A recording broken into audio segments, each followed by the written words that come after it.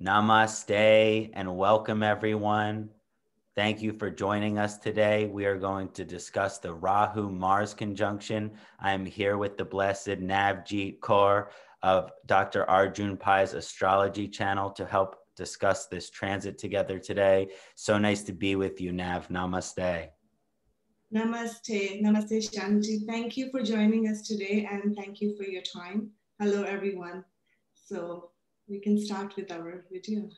Great. So this Rahu-Mars conjunction, it's just been active for, 4 or 5 days right now as of February 26th. And this is a transit which is going to last into the middle of April. And we're already dealing with difficult Rahu-Ketu energy because Rahu is in its exalted position of Taurus and Ketu is in its exalted position of Scorpio. And so the fact that Mars is now joining Rahu in Taurus is actually considered quite a difficult transit.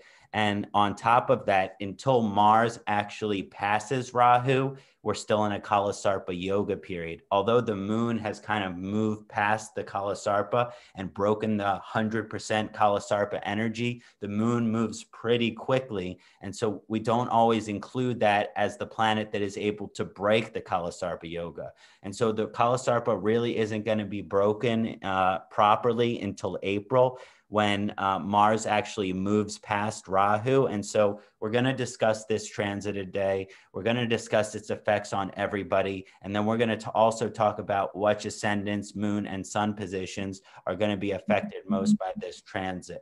Of course, we are going to discuss a lot of challenges and a lot of problems, but what is that point unless we're going to offer some solutions as well? So I'll be sure to offer some solutions and remedies. And so I'm going to start with a quick chant to Rahu. And I did release a video of remedial chanting for Rahu as far as Kalasarpa yoga and this upcoming transit. But if you didn't get a chance to see that, we'll start today with a quick chant in honor of Rahu to help appease this transit for the Kalasarpa yoga and the Rahu-Mars conjunction.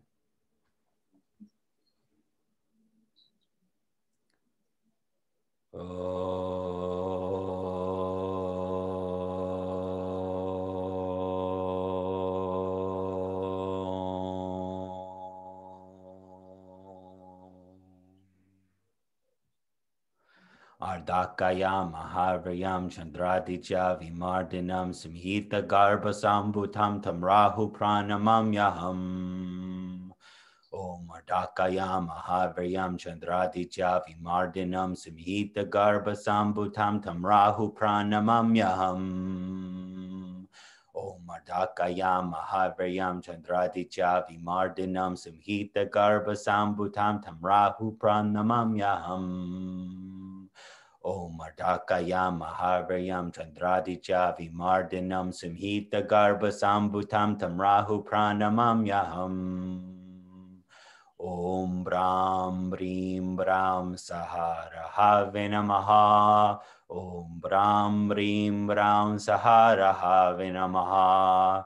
Om Brahm Brim Brahm Saharahave Namaha. Om Brahm Brim Brahm Saharahave Namaha. Jai Shri Durga Ki Jai. Hari Om Namah Shivaya. Namaste, Nav, and to all our followers out there in the astrological community. Thank you. Thank you, Kṣaṇāti. What a beautiful voice and what a beautiful chanting. It's just so peaceful. Thank you. It's my honor and pleasure, and it helps me and it helps everyone out there, hopefully, that is dealing with this transit. If you go in the video I released as far as like the full Rahu remedial chanting, there is a clip of the actual sutra from the ancient Vedic text in which you can actually perform this mantra, just so you have it as a resource. So now I want to begin to discuss this transit and what we're really going to be dealing with over the course of this intense Rahu-Mars conjunction. Now, the first thing that I have here is actually from this morning, which is today, the time that this video is being filmed. And as you can see, Mars is at the 2nd degree and Rahu is at the 21st degree. So there's still a lot of time left in this transit. Mars moves fairly quickly, especially when it's not going Vakri or retrograde.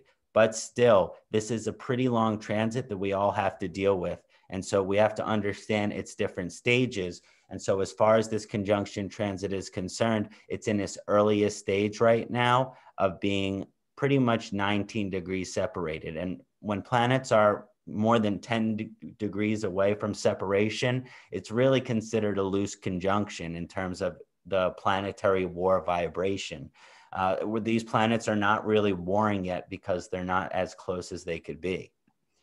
The next transit here is when Rahu and Mars are going to be at the exact same degree in the transit chart, in the Prashna. And so what you're looking at here in the North and South Indian versions is on March 28th at about 8 to 10 in the morning, you're going to be dealing with this Rahu-Mars conjunction being at the exact same degree.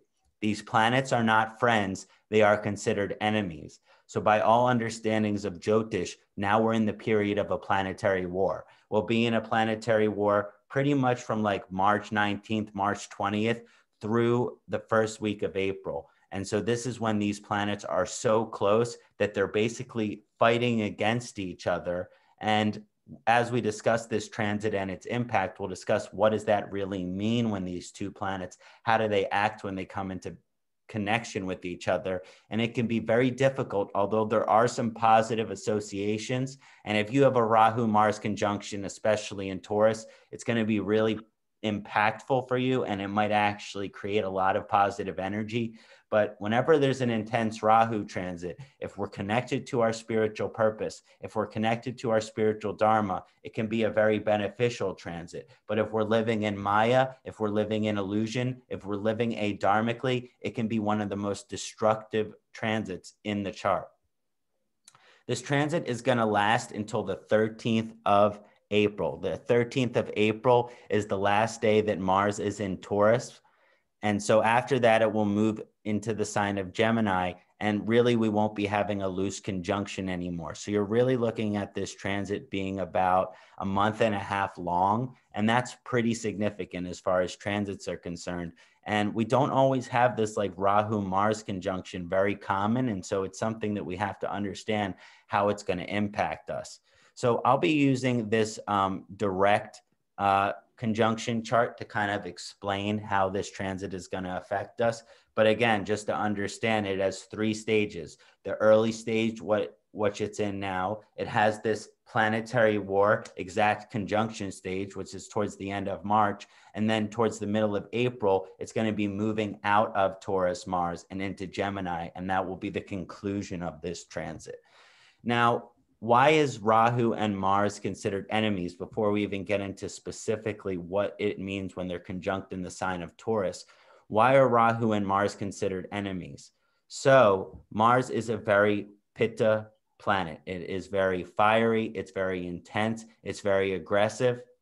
And so it represents action. But one of the reasons why, for example, Jupiter and Mars are such great friends is because Mars can be quite rajasic and tamasic at times. That means as far as the Mahagunas, it can have this lower energy. If Mars isn't kind of connected to like a higher energy, what the things that it's putting into action are not really sattvic things. So an uninhibited kind of tamasic Mars, what happens is that it acts on its impulses without properly like filtering it or making decision. So yes, it's action oriented, but it can be action oriented towards unhealthy patterns and habits. And so a lot of times when you have a very tamasic Mars, which is kind of like why Rahu and Mars are kind of like enemies, is because like it's way too much tamasic energy kind of conjuncting and gathering together. And so when Mars is uninhibited, it has like progressive action, but it's towards money and greed. It's towards sex without love. It's towards the abuse of drugs and alcohol. It's towards these, being unkind, being mean, being selfish. And so this is something that when Mars is really in a positive position, like, you know, in a Jupiter sign or conjunct with Jupiter, it kind of like makes the actions that Mars take less tamasic. So you might be taking action towards more spiritual lifestyle. But this is not always the case. And so when you look at Rahu, Rahu represents the Maya and a Dharma and illusion. And so when you combine these energies, that means that there's going to be impulsive and compulsive behavior, which is kind of like adding together with action. And so these things that Rahu represents, like our interests, which are selfish, because if you go back to the tale of Swarbanu, all Swarbanu cared was about becoming immortal. You know, it was very selfish. He impersonated himself as the gods. And so one of the really difficult aspects of this transit is that Rahu Mars conjunction will encourage each native in their chart, no matter what your positions are in your chart, to put yourself first. And actually, one of the greatest descriptions of Mars that I believe kind of points at the better energy of Mars is that planet in the chart which bears welfare and support to the rest of humanity. And Mars is also called Bhumayaha, which means the son of the earth. So it not only cares about taking care of its fellow brothers and sisters and animals on this planet, but it actually is concerned with the earth. And this is something that I was just talking with Nav about. You know, if you're living in a wintry condition right now, you're dealing with all these extreme shifts in weather and temperature and all of these things. And so on one side of it, you have people that are selfish and not really concerned with other human beings, with animals, with the earth. But the higher side of Rahu is kind of this mystical identification or this mystical experience of life. And we have to understand that Rahu is currently in its exalted position.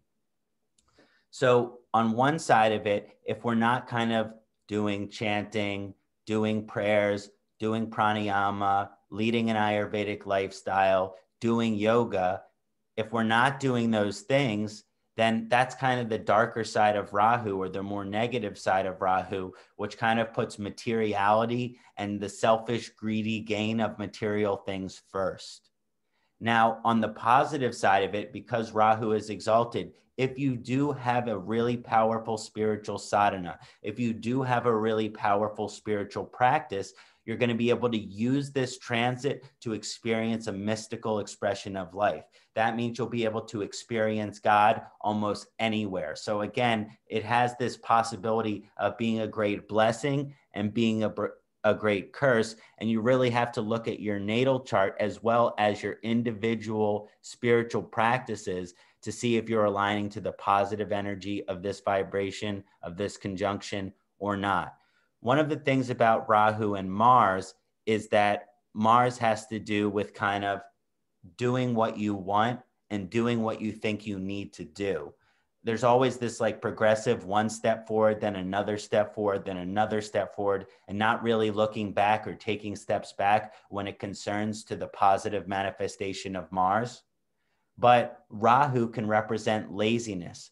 Rahu can represent indecision. Rahu can represent, there are so many possibilities of things that we could be doing that we get overwhelmed by them and we don't end up doing any of them. This will cause, with the Rahu-Mars conjunction, a horrible impact on the individual, which means if you are procrastinating, if you are being lazy, if you aren't, taking these necessary steps forward in your life, physically, mentally, and spiritually, then there can be some severe negative consequences. And so they say that idle hands are the devil's playground, which means on the other side of it, busy is good, and it's very good to be staying busy. And with this conjunction, I believe idle hands are the devil's playground to actually be enigmatic of this transit. If people are staying busy during this period, doing positive things, and if you have some of the significations for which charts are going to be impacted by this, if you have those things we're going to discuss in your charts, then it kind of shows that you're able to kind of cope with this transit. You're able to kind of align with the vibrations of this conjunction. But if not, there will be kind of falling into old patterns, falling into destructive behavior. Because again, Rahu is associated with Vata dosha. It's a very windy planet. And one of the things that that means is on our physical body, if we allow Rahu to affect us negatively, it's going to have a catabolic medical effect. Catabolic means that your body will start to suffer. It will start to eat itself away. And so possibly if you are too lazy during this period and not progressing yourself throughout your lifetime, you can have autoimmune disorders. You can lose weight.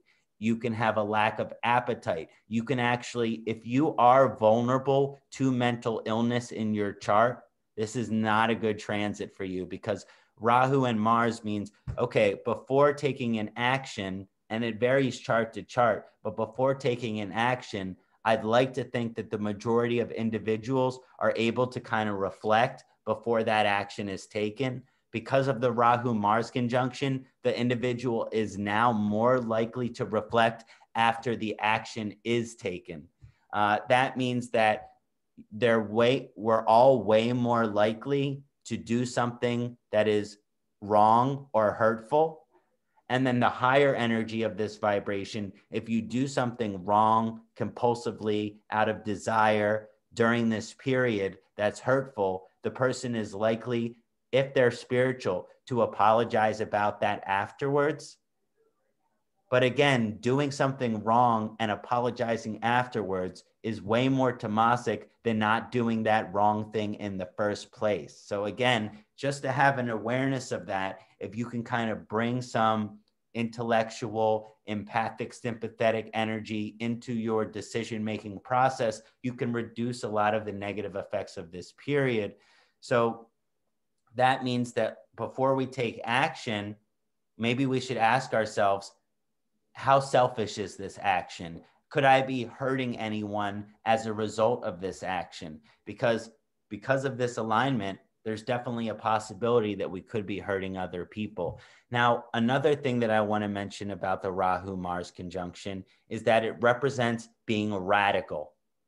Okay? Both of these planets are extreme. Rahu is extreme and Mars is extreme. And so when you get these planets together, you can have a lot of extremism. Apply this to the various areas of your life. What part of your chart is this Rahu-Mars conjunction happening? If it's happening in your Lagna, that means that you could be being extreme in terms of your ego, in terms of how you treat your body. If it's hitting the second bhava, that means you might be extreme in terms of your diet, in terms of your family. This might mean that, Rahu Mars in the second house, you could be very much predisposed to eating lots of meat and eating lots of processed foods and overeating in general, because we know Rahu is a head which has no body. So that appetite is never satisfied. If Rahu and Mars is in the third house, one of the things that's interesting about these like Upachaya houses and the Drakana houses, 3, 6, 8, and 12, it's actually considered that Rahu does pretty well in these houses. So when you're having this Rahu Mars kind of hitting the third house, you're going to be radical, but this is an Upachaya house, self-improvement, communication, and expression. So on one side of it, you're kind of cursing a lot and you're not able to kind of restrain your kind of communication with others, but it is Upachaya, self-improvement. So there will be some evolutionary energy in terms of the throat chakra here, which is improving the way that you speak. If Rahu and Mars is hitting the fourth house, you may be traveling. Traveling during this time period is actually quite dangerous, right? Not to get into like vaccine politics, but like if you are going to be traveling during this period, you have to be really careful, And so Rahu Mars in the fourth house can make us impulsive in that way. It's like, okay, I want to go to Hawaii. Okay, I want to go to South America. And you make the decision in this in a second. And the question is, how is your health going to suffer? So really kind of like meditate on these vibrations. If Rahu and Mars is in the fifth house, we might be having trouble with our children. We might be having blocks in education. There could be a radical kind of experience in the fifth house. which means as far as our parenting style, we also might struggle in terms of being radical. In the 6th house, again, now we're getting into one of the better positions of this Rahu Mars transit. This is the house of service. Is there anything that is more positive for us to be radical about than being of service? I don't think so. Let's be radical. Let's all kind of like connect with that 6th house energy and try to be radical about service. But the 6th house is also the house of enemies. And with Rahu and Mars transiting that 6th house, the difficulty of this transit could actually mean that Rahu represents confusion and deception. And so the people that you think are your friends, and again, Mars can represent men. So whether you're a man or woman, you could be looking at your male friends if this is hitting your chart. Are they deceptive? Do they have ulterior motives? Men a lot of the times have ulterior motives, especially when they're dealing with women. But there is this kind of energy which is hitting the 6th house here. If you are going to have that transit in your chart, that means that, okay, I really have to kind of step back from the people I consider my friends and second guess if they really have my best interests at heart. This is a very difficult transit for those of you who have it hitting your 7th house. The Rahu Mars hitting the 7th house here is going to be very difficult in terms of marriage, in terms of relationships, because it's going to be radical. That means that your partner is going to be the most extreme version of themselves.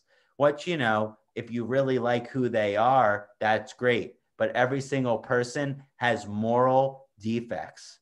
No single person out there is perfect. And so if you have Rahu Mars transiting your 7th house, get ready to see your partner's moral and character defects.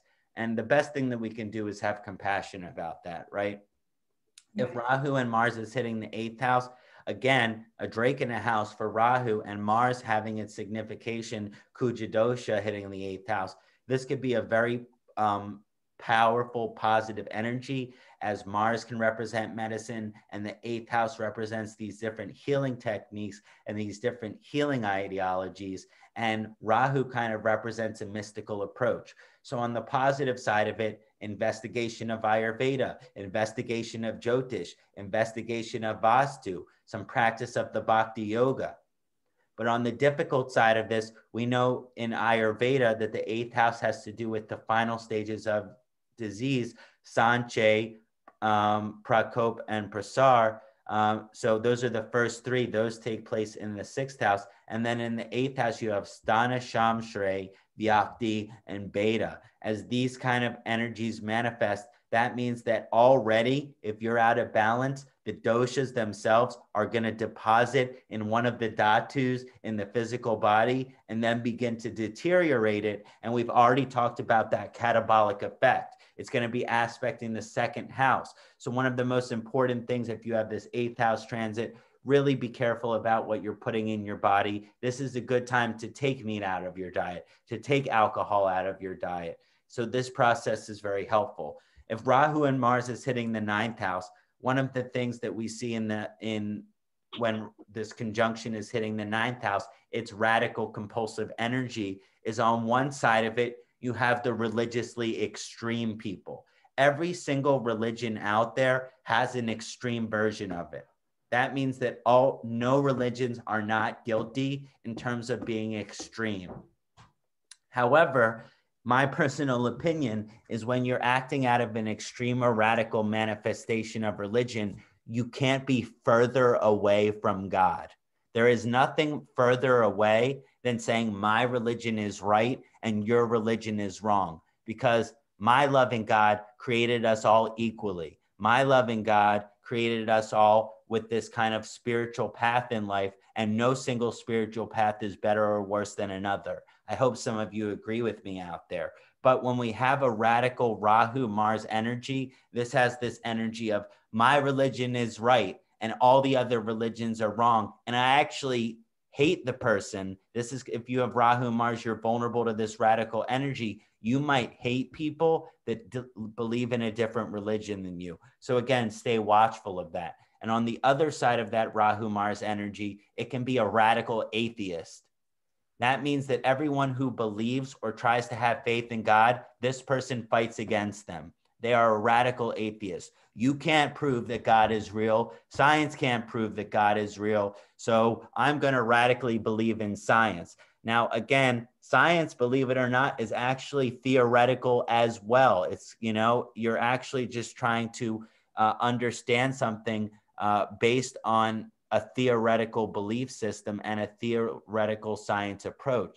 So again, either side of these spectrums, if Rahu and Mars is hitting your 9th house, let us not be radical in our approach to religion.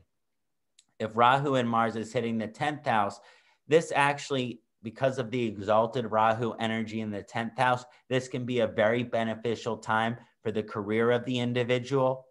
But because of Mars, at what cost is your career growing? Because we talked about a preclusion here to selfish behavior. So am I going to be selfish and hurt other people just for the gains of my career, just for the gains of my finances?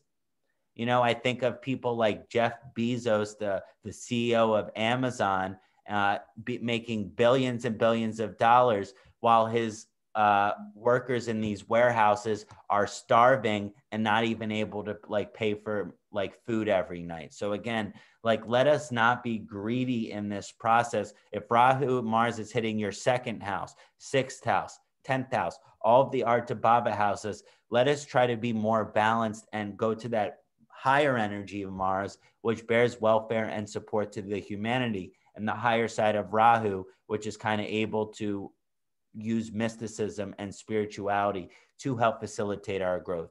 If Rahu and Mars is in the 11th house, this is the house of Kama, which is our desires and dreams. We talked about the tamasic effect of this aspect of your chart, wherever Rahu and Mars is hitting. So that means your dreams might actually become a little more tamasic, and you want to be watchful of that. You want to be careful of that. That means that when it comes to our desires, how selfish are they is really the question we should be asking ourselves.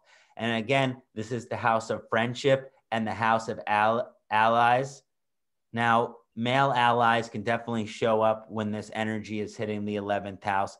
But given that Rahu is there, you really have to question whether these people are your true allies. And again, sometimes when Rahu is transiting or hitting our 11th house, friends, they really come and go because they're kind of like unpredictable or unstable, because that's the nature of Rahu sometimes. And so that might mean that your friend, you might be making some great friends over this period, but you don't want to get too attached to them, because some aspects of this transit might suggest that they're not here to stay, that you're kind of like past are kind of meeting because you're at the same spiritual frequency right now, but that might not last forever. And then the last house, the 12th house, if Rahu and Mars is hitting this 12th house, that's going to be the Moksha Bhava.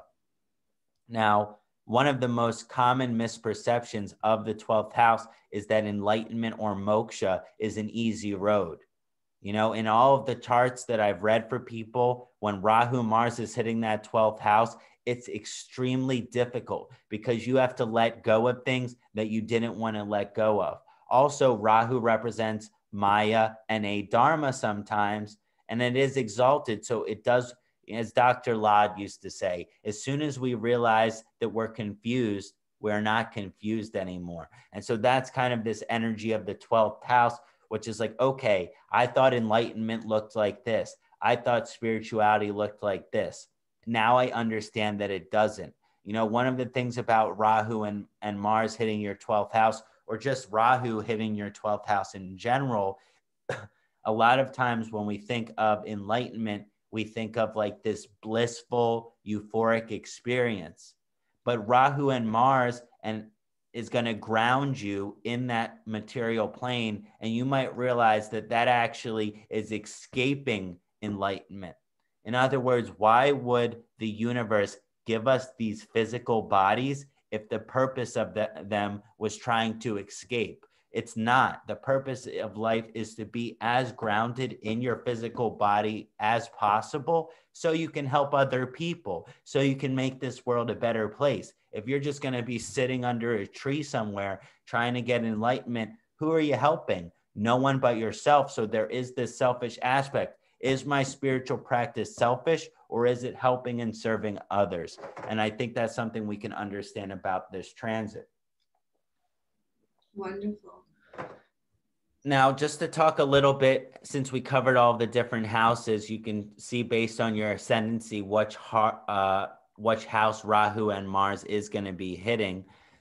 You know, so, you know, if you're an Aries ascendant, it's going to be hitting the second house. If you're a Taurus ascendant, it's going to be hitting the first house, you know. So we have to understand based on our ascendancy what it's going to be hitting. Now, one of the last points I want to make is, okay, so now we know how this transit is going to be affecting everyone, but in certain people's charts, it's going to be affecting them more than others. So obviously, if you're a Taurus Lagna or ascendant, Rahu Mars is going to be hitting your house directly, your first house. And so that's going to be really, really intense. Also, if you're a Scorpio ascendant, that means that the Rahu Mars is going to be hitting your seventh house, and both planets are going to be aspecting your ascendancy. And again, you're having that effect on already your exalted Ketu. This might mean that all of the things which you are attached to in life, you might have to let them go, or they might let go of them naturally. And actually, Scorpio is a vibration which really likes to understand the meaning of things. And so there is this positive energy, which is like, okay, I'm taking these actions and I'm really trying to understand the meaning of those actions. But again, it can challenge us in terms of being compulsive, in terms of being impulsive, and in terms of being radical, especially as the Scorpio ascendancy. Also, those planet which rules, that the signs which Mars rules, other than Scorpio, is Aries. And so Aries ascendancies are all going to be affected really intensely during this period. And so that might mean that you're going to have this, we mentioned the Aries Lagna Dharma is to progress, it's to advance. But if we make impulsive decisions, then actually there's going to be consequences of those decisions. And so we're going to be taking steps backwards. In addition to these kind of signs, Taurus, Aries, Scorpio, those are the three ascendancies that are going to be affected. And so it's not just the ascendancies. If your moon is in Aries, Taurus, or Scorpio, if your sun is in Aries, Taurus, or Scorpio, if your Mars is in Aries, Taurus, or Scorpio, if Rahu or Ketu are in Aries, Taurus, or Scorpio, this chart, this transit is going to impact you a little bit more than other people. So it's very important to understand that. Now, all I want to finish is just to give some remedies for this period. In honor of Rahu, I like to encourage people to wear multicolored and striped clothing. The most powerful day to honor Rahu is on Saturday, and the most powerful time to honor Rahu is between sunset on Saturday and sunrise Sunday morning. So if you ever wonder why things get really weird on a Saturday night, it's usually because Rahu is most active between sunset on Saturday and sunrise on Sunday morning.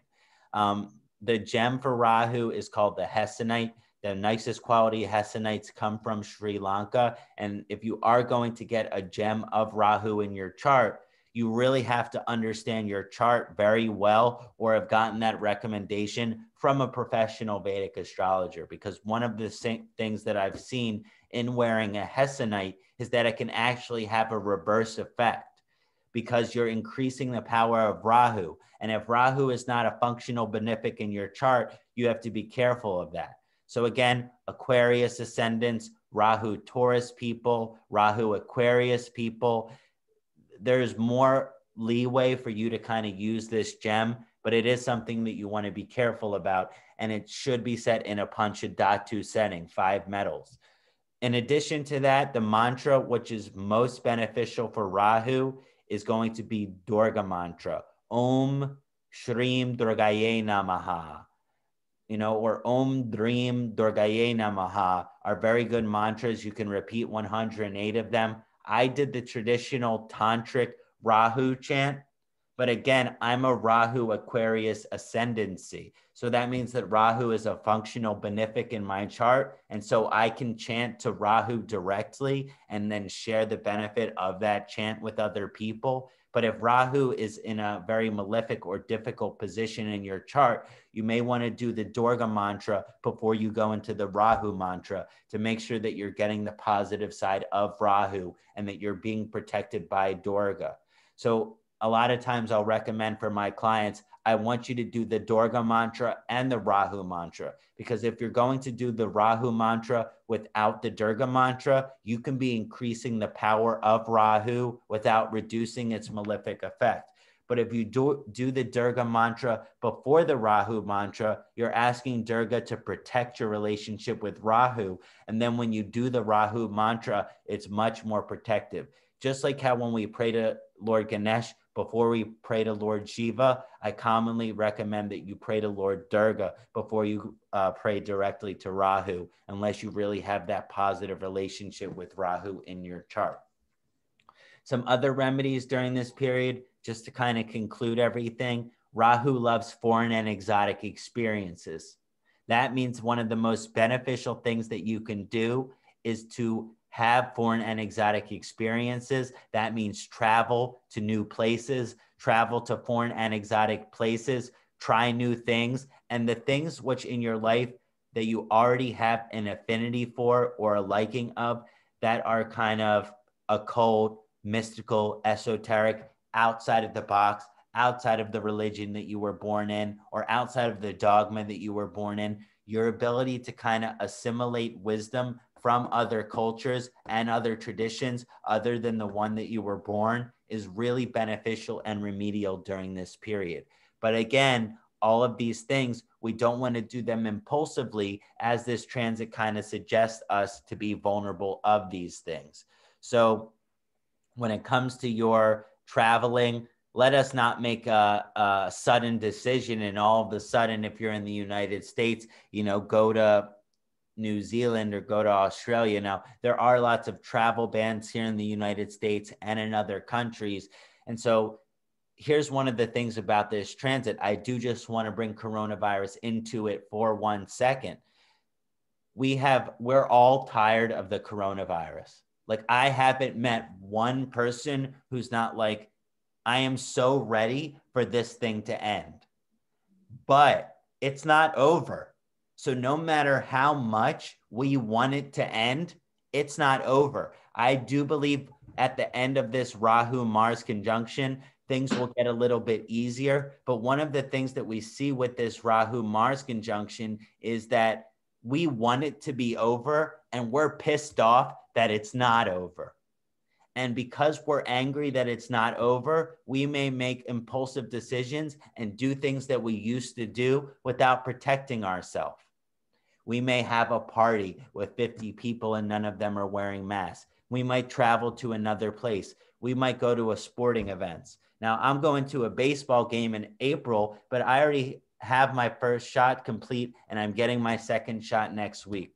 So for all of you that are the conspiracy theorists out there that are afraid to get vaccine because you think that the government is poisoning you, this coronavirus thing is not going to be over till, as a humanity, as an earth, as a society, we all get together and stop being so afraid. One of the things that has perpetuated this illness longer than it needs to be is fear. Media supports fear. Individuals support fear. But we cannot confront something that we're afraid of. We cannot get over something that we're afraid of. One of the things that Rahu Mars kind of represents when it's together is being courageous. Right. And courageous is not putting yourself in harm's way without protection. Courageous is going and getting the vaccine because, maybe in the back of my mind, I'm afraid that the government is trying to poison me. But I believe in the greater cause here. So maybe you're going to be courageous and actually do the necessary steps so that you can be protected and so that as a human society, we can actually put this thing behind us. So again, I do believe that this conjunction is happening right now for a reason. And again, Rahu's exaltation was significant of this pandemic, and Ketu's exaltation, when they went into their exalted positions, it was right around the time that this coronavirus thing was really hitting us. And so we have to understand that the nodes have brought this pandemic into our world. And now that Mars is with Rahu, are we taking the necessary steps to be courageous so that we can actually move forward in our lives? So I hope that's not too political, but I did want to mention this aspect of like, listen, we're all in this together, and let's not be selfish and just be like, I need to protect myself. No, we need to take care of each other because we love each other. And there are always more things that make us the same in humanity than make us different. If you're a science buff out there, our DNAs are 99% similar.